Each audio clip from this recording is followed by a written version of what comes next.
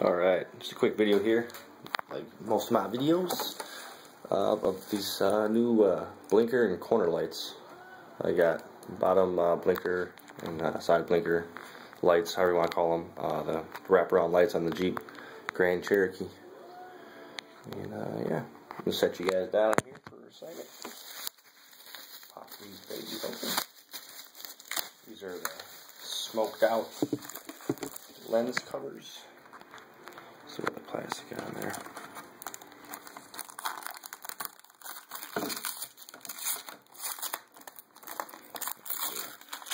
See how it looks. I mean,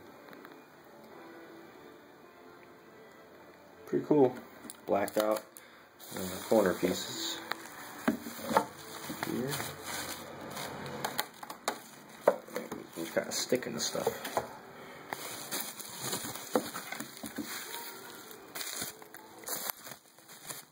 Sorry, the camera's everywhere right now. And there are the corner pieces. Sitting like that. I've still got the filament cover on there, but yeah. Real quick, I'll show you what the stock ones are looking like.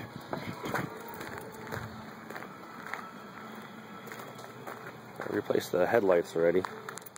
But yeah, these corners are faded. This one's all broken, cracked up. And this side's not too bad, but